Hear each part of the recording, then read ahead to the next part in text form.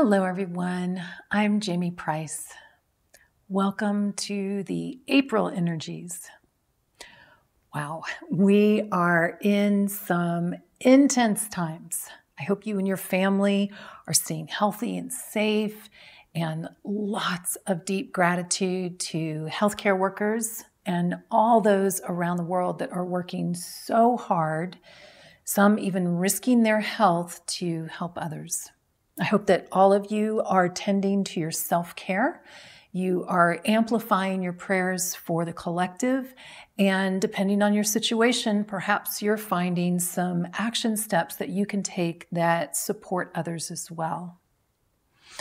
What I'm going to do in this video is cover some of the Ascension correlations of what we're experiencing.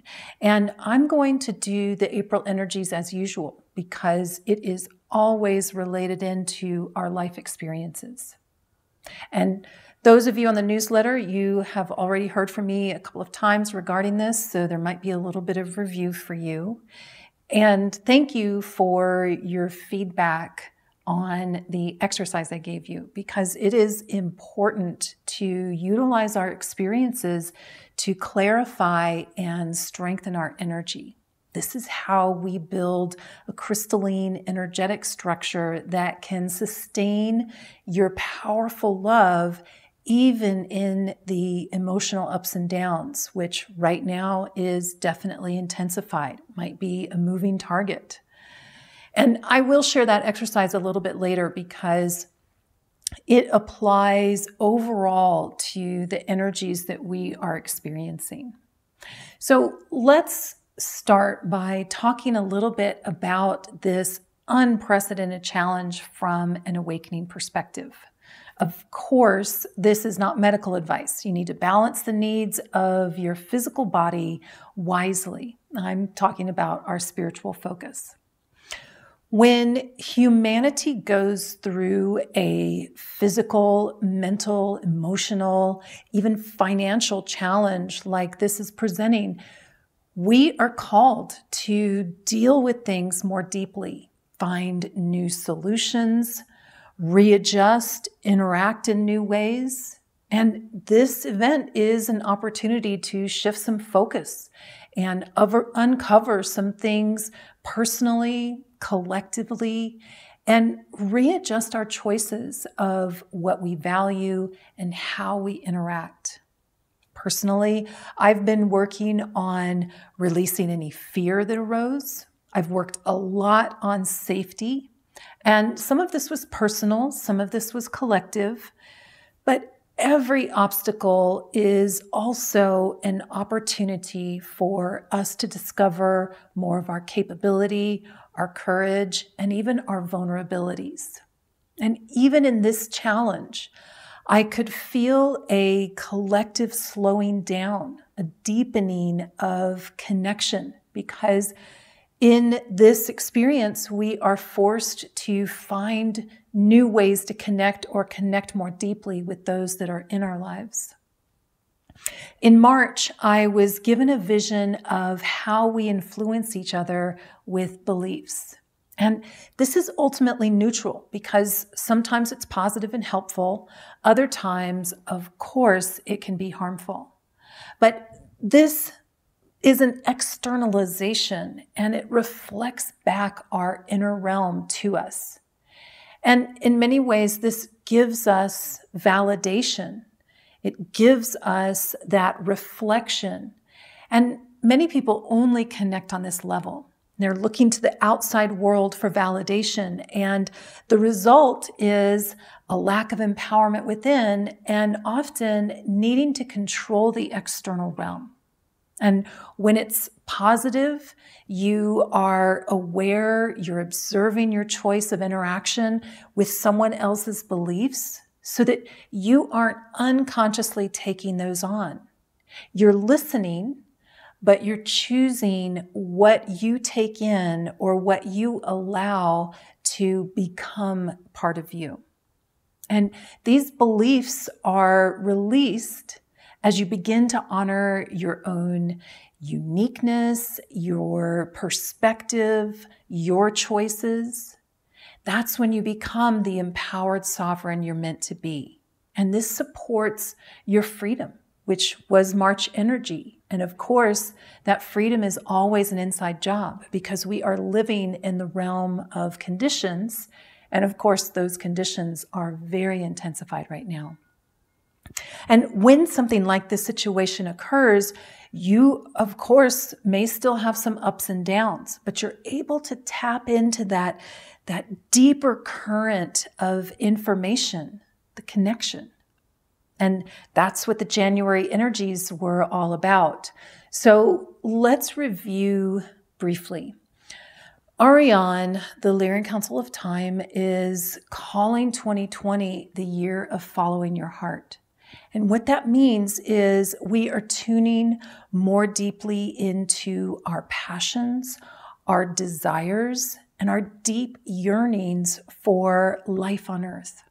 And January energies began that with connection. So it's strengthening us to go deeper with our courage to connect with the self, with others, and with the flow of life.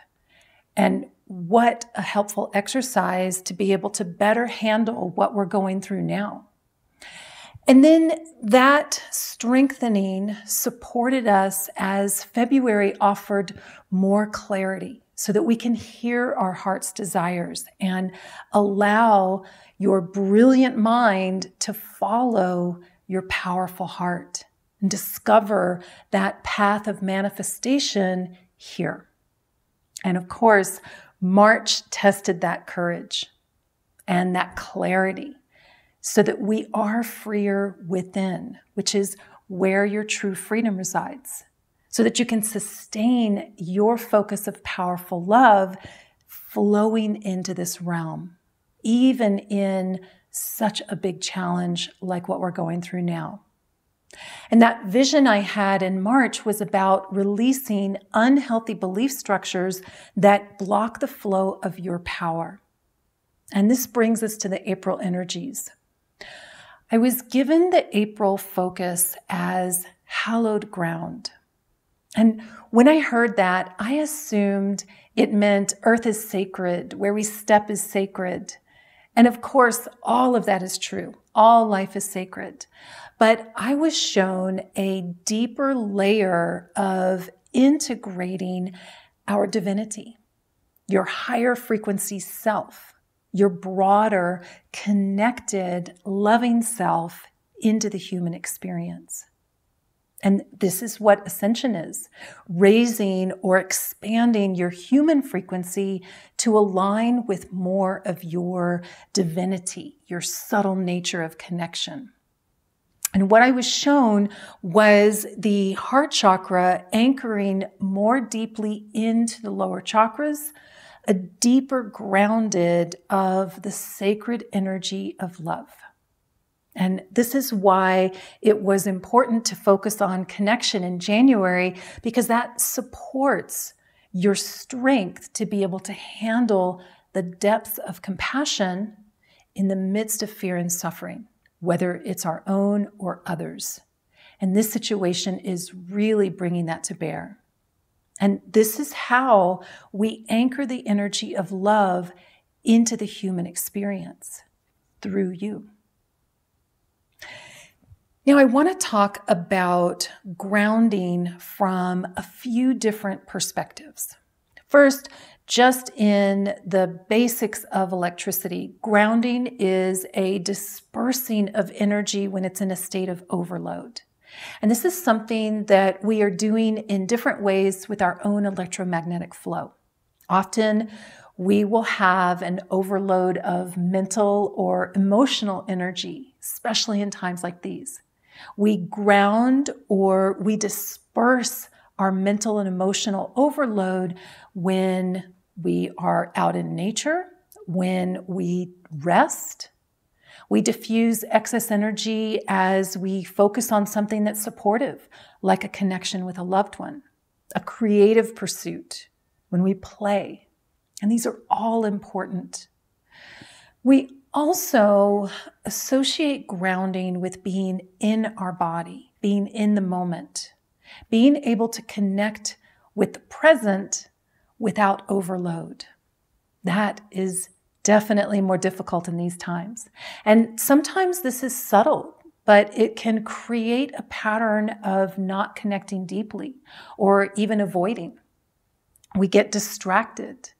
When you're not grounded, you can become overwhelmed with your own mental or emotional energy, making it harder to think and feel into the deeper, quieter, more subtle, invisible flow of love. And that invisible flow of love is connection. It's the undercurrent of life's loving support. And it's that invisible potential that hasn't manifested yet, but it's calling your divinity to sustain and focus in order to allow it through you. It's asking you to hold the space or sustain that subtle energy of new potential within. And that's a sacred responsibility. It's a sacred gift to life. It's your hallowed ground. Grounding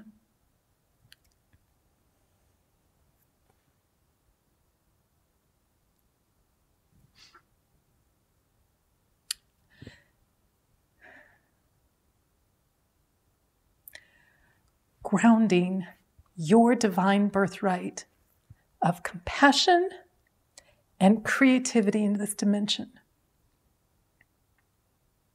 And that's harder right now. But that's what that vision in March was about. Releasing any unhealthy belief systems, most likely unconscious, that aren't serving you.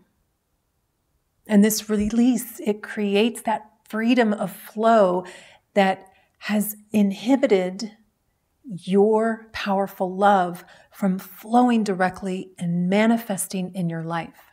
And most of these come because they were perfect at a time. They were a step on your journey. They might have come from well-meaning parents that loved you and wanted to keep you safe.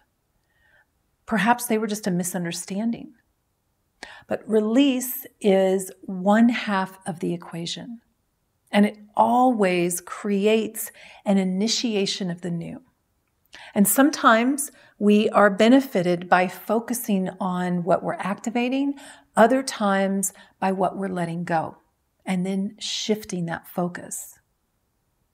Clarity is the result. Connection is the result.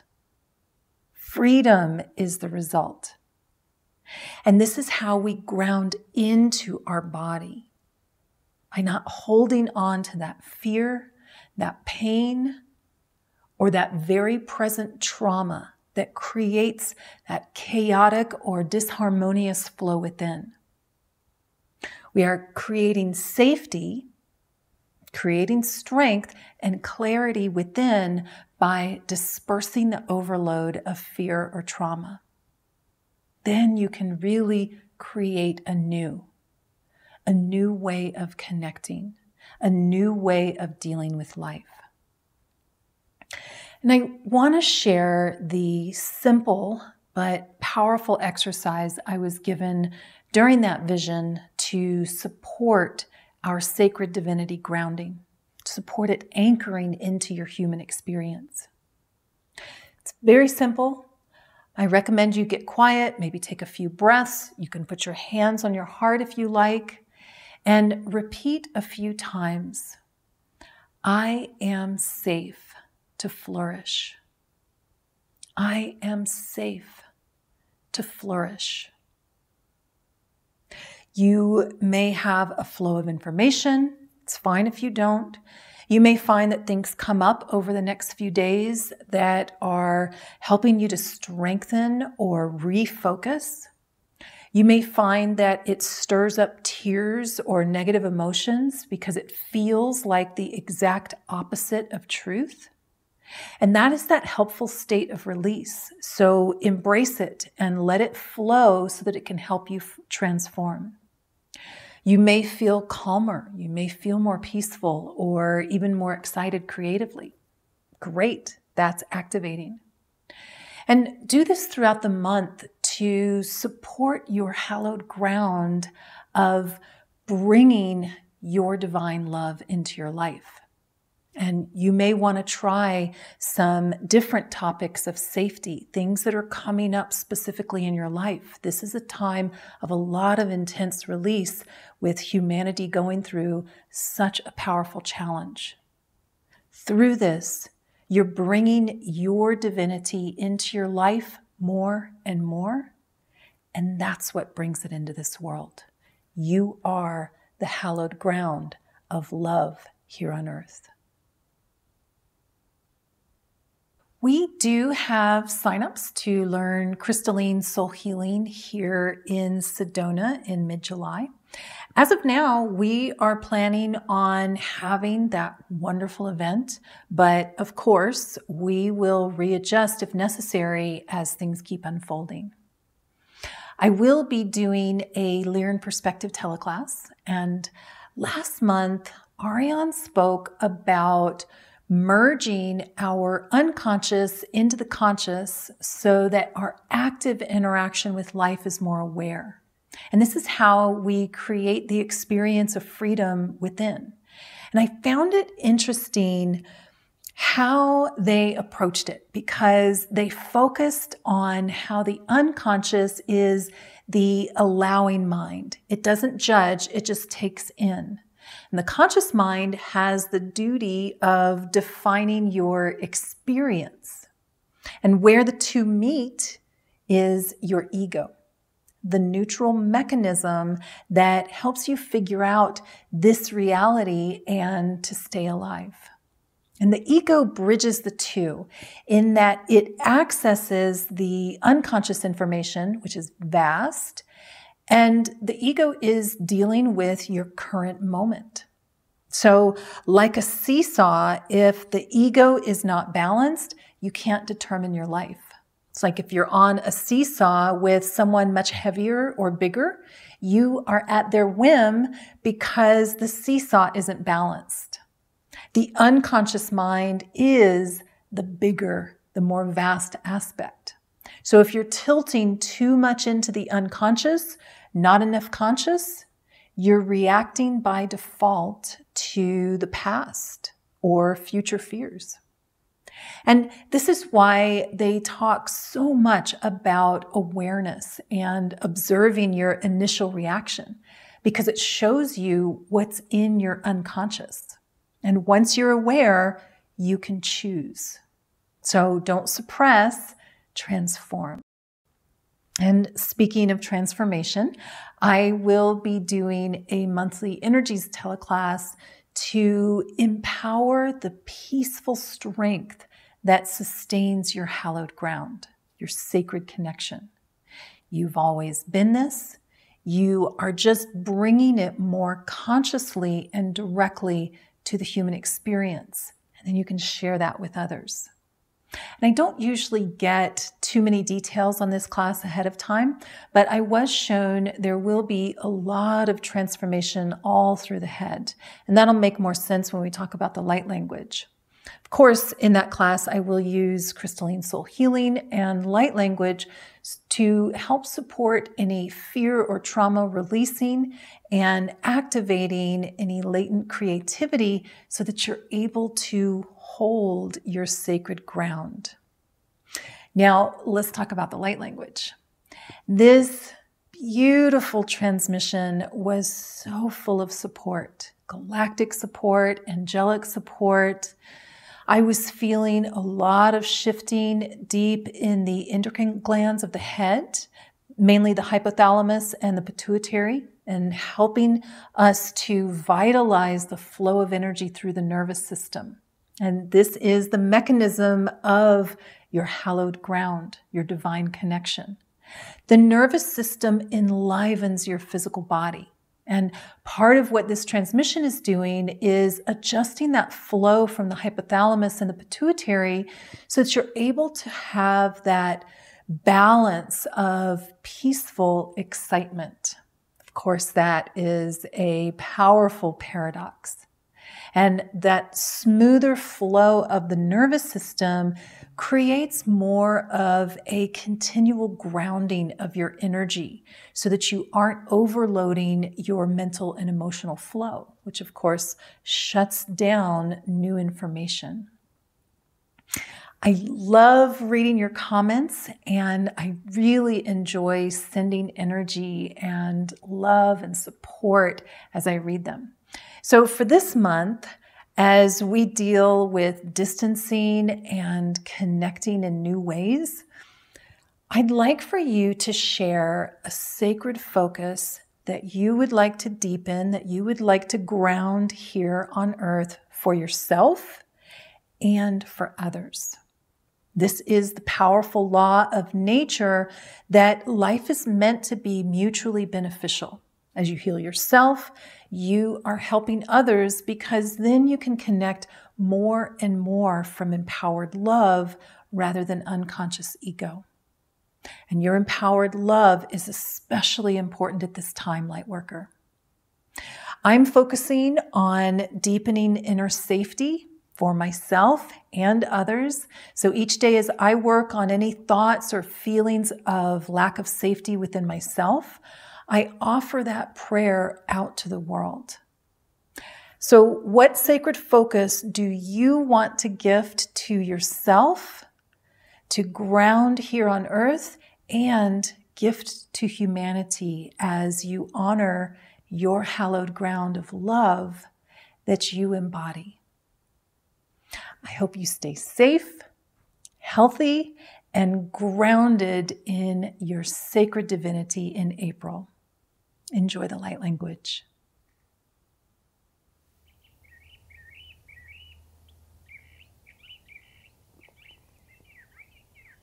Hamsharat urusat ektiru. Ramdar stayarut ananas al urnek tayru mashtar. Sanjurat kamarat ur taylel urmektar nen eshurat. Janan sarashtaru makatsur tan in cherut. Dan urnemek akwarat anayat sacharatel.